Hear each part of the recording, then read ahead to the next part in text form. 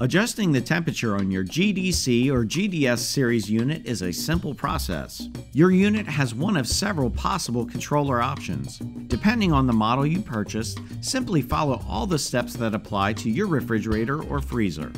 If your model has a mechanical controller, adjust the temperature dial. This is located inside the unit on the ceiling. The coldest setting corresponds to the highest number on the dial. The warmest setting corresponds to the lowest number on the dial. Give the refrigerator or freezer time to adjust to the new settings.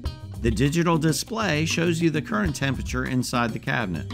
Models with digital controllers are factory set to run at optimum temperatures and should not need much, if any, adjusting. The temperature you set is the minimum temperature that the unit will run. Your refrigerator or freezer will fluctuate up to 7 degrees over this number as the compressor runs and shuts off, so be sure that you are setting the unit in a way that will comply with all health code regulations. If your model has this controller style, hold set for about 1 second. The flashing number on the display is the minimum temperature that the refrigerator or freezer will run at. Use the arrow buttons to select a new minimum temperature and press set again to save your setting. If your model has this controller style, hold set for about 1 second.